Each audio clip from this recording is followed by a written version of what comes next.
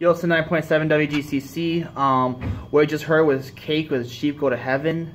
You listen to the JRed Show on 9.7 The Music FM. I know I said to talk about other sports, but I want to talk about the Buffalo Bills a bit more. I think the Bills are trying to keep the pressure off Allen as much as possible. I wonder if Peterman and Allen will swap roles tomorrow. It sure wouldn't surprise me. Plus, there was nothing wrong with Allen work to hop Peterman and McCarron.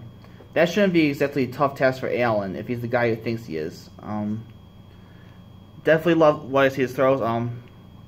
At the day one, I saw a headline that read Allen is struggling or embarrassed himself. I don't recognize the URL, but I'm calling garbage. But that could be garbage though. They outlined his two end of practice ducks and mentioned there were some good throws. I'm expecting every missed throw to be overblown. So, like I said, I can't really get excited or dread Josh Allen until I see him on the field, but Gerardo Sonny had a good interview with Allen where he likened his problem to a golf analogy. When you swing slower, things tend to go to hell.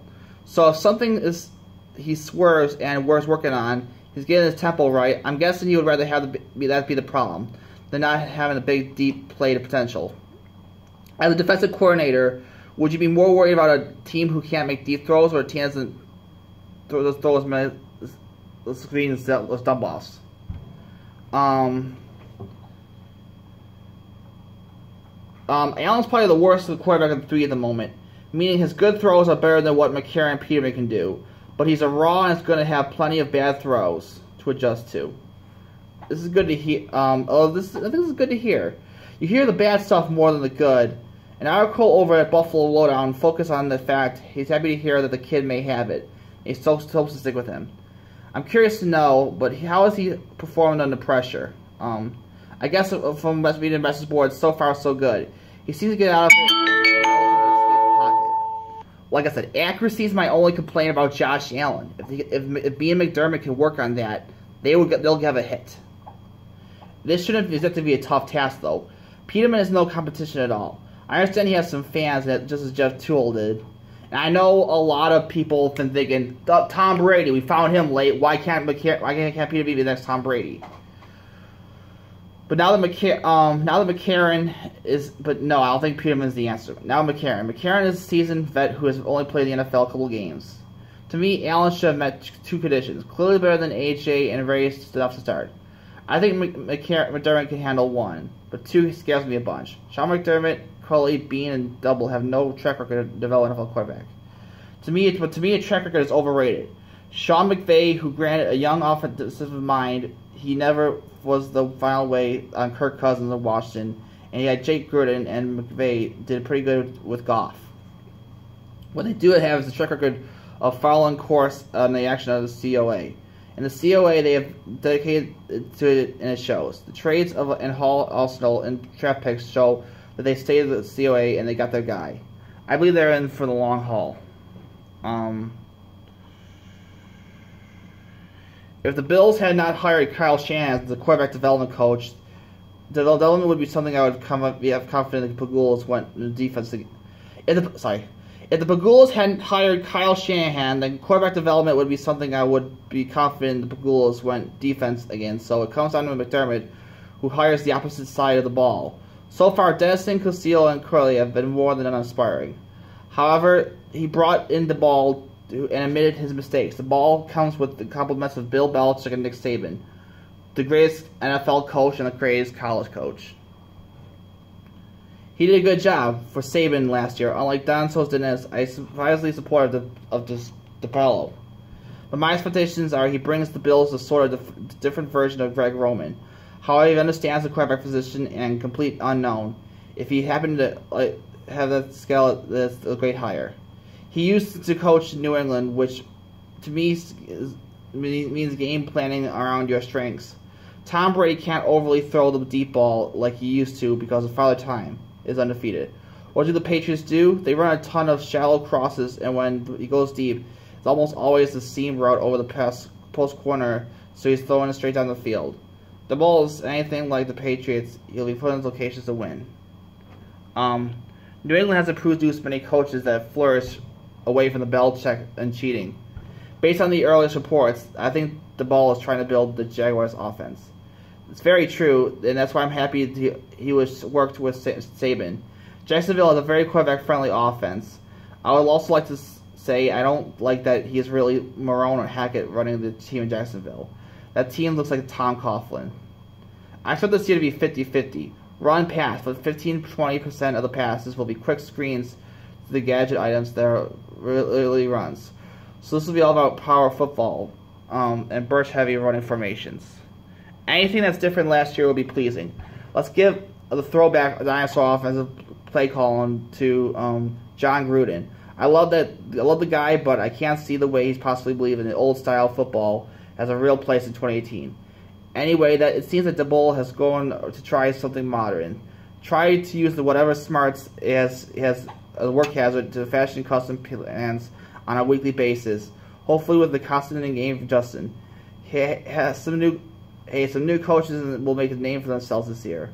Let's hope DeBoll is one of them. DeBoll was schooled in the Ron Everett offensive philosophy. The latest iteration of that offense was the one Josh McDaniels running in New England. Nick Saban set up a bunch of five-star offensive line of running-back recruits, and DeBoll's choice of run power over a scheme in Alabama. That means he adopted the scheme to personnel, and he doesn't mean he's the offensive philosophy. The proof at the moment is that Saban benched Jalen Hurts in the title game. DeBoll immediately started the opening of the playbook with a dual-threat quarterback. Assume it's the run servant because that's what you saw at Alabama. I'll go take 12-year NFL vet Jim Millers over Pat Quanas, whose last 46 years of football includes coaching in the NFL front office. Worst spread before yours. No offense, they spent 30 minutes breaking down the Earhart offense on radio, as projected which adaptation of it the ball would be run to Buffalo. I keep looking at the Jeff is Magic Wikipedia page, but I can't seem to find it. So what are your thoughts on it? Hit me on Twitter at JRed Show. I don't think the offense sucks at all. I mean, it'll be a step back, and I might be in the minority, but I'm not anticipating a drop off the offense last year. I think a personnel all is better than most people think. So much as losing 3 stars in the offensive line, but I think it's way overblown. The truth is, Deion Dawkins played most of the year at left tackle, not Glenn, and not unrealistic to think that our left tackle would be improved from last year because he's older, because he's a year older and wiser. Secondly, most Bills fans have been ridiculing Vlad Diskey since he's gotten here, so those fans should expect much of a drop-off at right guard, with John Miller being penciled into the season. With regard to the center position, I'm also anticipating a significant drop-off from Eric Wood, whoever sends us starting, whether it's Gray or Bruin or Ed Redmond. The only player I'm anticipating is left guard, where decrease is an inferior player Richie. Then you add strength, seemingly rejuvenated cornerback to the passing game, and a proven slot receiver at Curly. Zay Jones will likely not play worse than last year. Zay Jones will probably not play any worse than last year. I am fully expecting Zay Jones to have a bounce back year. I think John Murphy asked who is going to be the Buffalo Bills X factor. I think it's going to be Jones. We have an upgrade at a running back, the second running back position with Tolbert, and last but not least, we replace the soon-to-be extinct offensive-mindedness and with the forward in DeBoll. Even before Allen starts the game, you are replacing everyone on offensive. It's interesting with Glenn. The loss of Glenn will hit comparing the potential of 2018. Losing Richie and Kaido would really hit the compare to 2017. Of course, it's,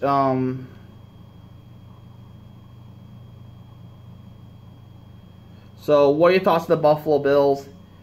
Hit me on Twitter at JRed Show. I think there was one factor working in their favor here. Normally, a franchise quarterback walks into a desperate situation down on his luck franchise with an impatient and frustrated media and fan base. Morale in the locker room tends to be as low as roster as the recent losers, and it's deciding whether or not they want to buy in what the brand new coach regime was. Nothing was under the selling. The Bills as a franchise are at the best spot they've been in since the 1990s. Fan and media pressure is already off because of what happened on New Year's Eve. The new coach took a cursed franchise into the playoffs. I honestly question how much pressure the Pagulas would have placed on Allen right away. While none of us are happy with the losing record of any type of regression, we're not starting down the barrel of an 18-year-old playoff drought. So, what are your thoughts on the Buffalo Bills? Do you think they'll be in the playoffs this year? Hit me on Twitter at JRed Show. When I come back, then I'll talk about other sports and the future of sports coming on next. But first, here's Just Like You by 3 Days Grace. If you have a request, hit me on Twitter at JRed Show, and keep up to 9.7 The Music FM.